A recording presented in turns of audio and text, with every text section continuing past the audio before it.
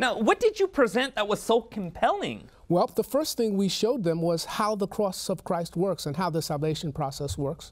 And then we also told them that the Bible was true and that they could know and understand the evidence for the Bible. Now, how did the other students feel about what you were presenting? We presented the evidence not only to our classes, we had a university-wide program for the entire 8,000 students on the university campus. Wow. Wow. What was the name of the program? We called it the Origin Series. Okay, what did you present? Can you break that down a little bit? Sure, sure. We gave them the evidence that the Bible was true. We also had an evolutionary studies program on campus that was teaching our students that the Bible was myth.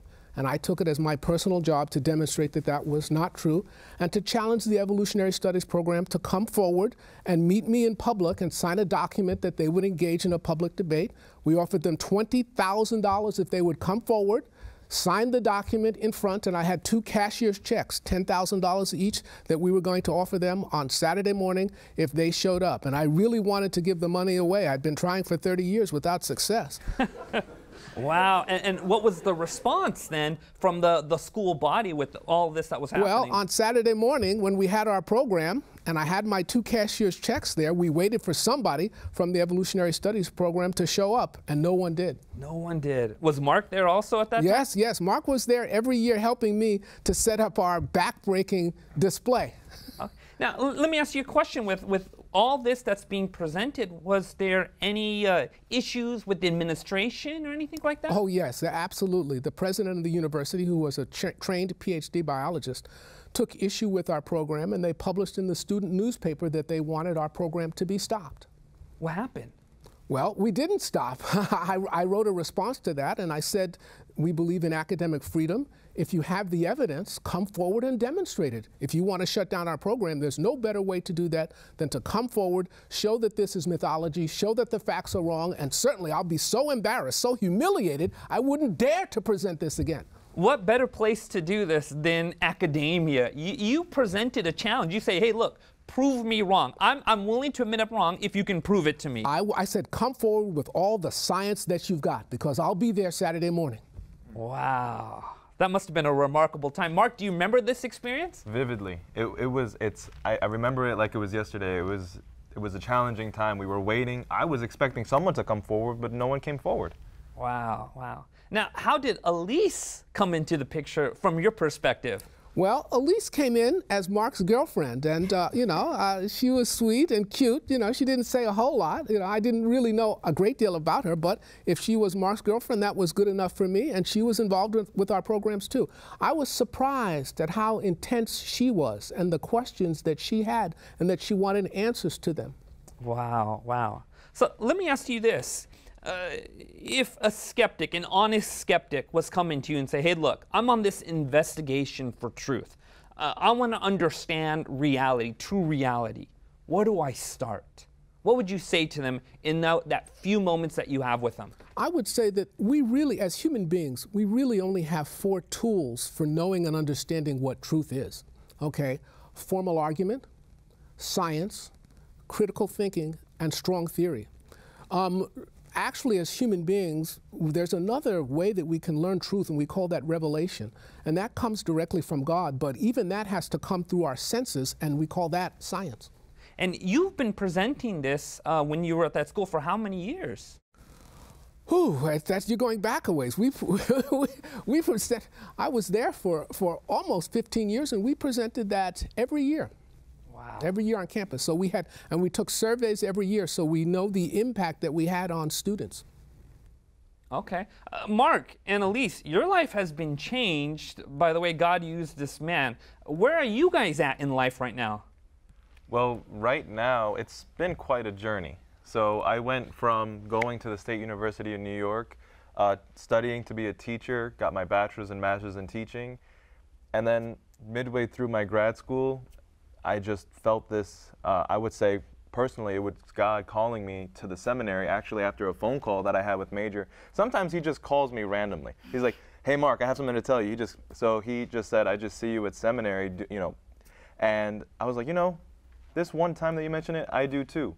So that's where we are. We're in Michigan and in the seminary.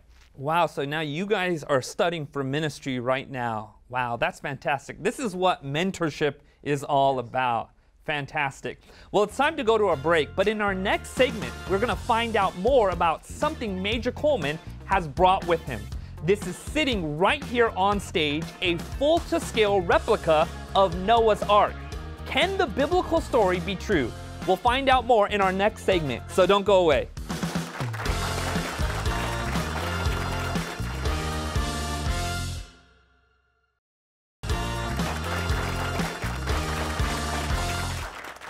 Welcome back to Hope at Night. In our earlier segment, we met Mark and Elise, who recently made the transition from not really believing in God to having a firm belief in Him. We also met Major Coleman, the professor they encountered, who had a major impact on their lives. In this segment, we're going to take a closer look at a story from the Bible, one that has challenged people of faith for centuries, and see if it could possibly be true. Now, Major, I've been itching to get to this. What in the world is this in my stage? This is the largest scale model of Noah's Ark in the world. What's the story behind this thing? Well, I needed a way to show students on a secular campus that the biblical story of creation and Noah's flood was true.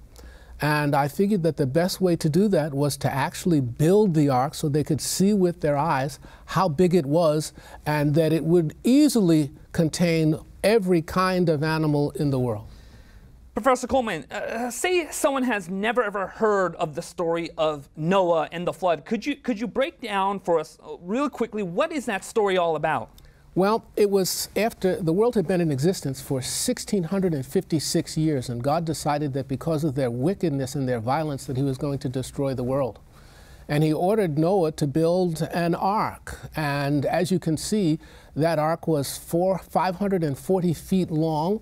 On its launch platform, it would have stood 100 feet wide and been 100 feet high and been 80 feet wide. And this is its size compared to modern objects that you can see today. The entire flood lasted for over a year, and it covered all the land on the entire planet. Wow. You know, prior to me becoming a believer in the Bible, I had learned even in Hinduism about the story of a worldwide flood and how a family was preserved during that worldwide flood. Now, I heard this story exists in many different cultures. How do we know that the biblical story is the most accurate story? Okay, well, the best way to test that, again, is with science and understand exactly how the flood happened. Before Noah's flood, there was a subterranean water chamber 60 miles down beneath the Earth's crust, which is 60 miles of granite. That water was under tremendous pressure and increasing temperature until it reached about 1,000 degrees. Once the crust cracked, it burst forth with the power of 1 trillion billion atomic bombs. Dr. Walter Brown is the one who invented hydroplate theory, and he has shown us exactly how the flood happened. What's so amazing is not that all living life was destroyed. What's so amazing is that 8 people and the animals inside the ark actually survived, and it would take a boat like this for them to survive. So, if I'm hearing this correctly, what you do in your presentations and in your course is you take this replica of a story that's found in the book of Genesis, and you present the reasonableness of this story. Yes, we show that it was actually could work, that it did work. The first boat in the world that was actually built larger than Noah's Ark was probably the most famous ship, and that was the Titanic. It was the first boat that was ever built that was larger than Noah's Ark. And that boat sunk. Yes, and it sunk, but Noah's Ark did not sink. It actually survived. And when you can see this, when I say this is the largest authentic model of Noah's Ark was not made out of lumber. It was made out of hewn logs and put together with wooden posts. The walls were 3 feet thick. Okay, there's no such thing as a 540-foot long tree today. So you cannot build a full-size model of Noah's Ark. This is the largest correct-to-scale model that exists. So I'm sure a lot of skeptics ask you this question, and that is this. Wait a minute. All the life that exists in our world today, that's all the animals, that's all the birds, the land animals. Yes. All of that came from Noah's Ark. how in the world did God fit all those animals upon this boat? Well, if you look at an encyclopedia of life forms, there are 90 genus forms of life that exist now. The average size, so 90 different kinds.